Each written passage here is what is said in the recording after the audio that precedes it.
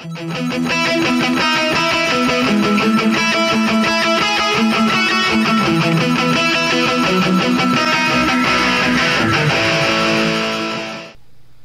let's show you how to write to your external drives here in the NVIdia Shield Android TV. We're going to be using an external USB drive 2. As you can see, we can open up a picture off of there. Let's try to delete that.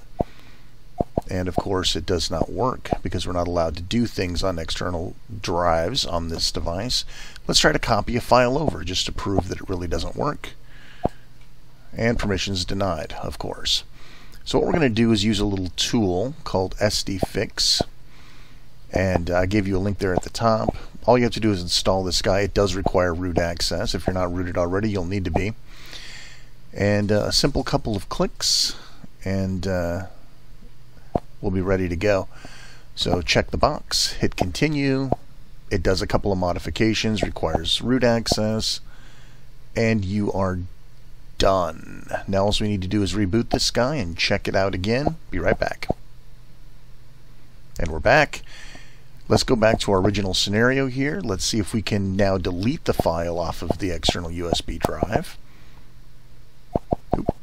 And we can. It works just fine.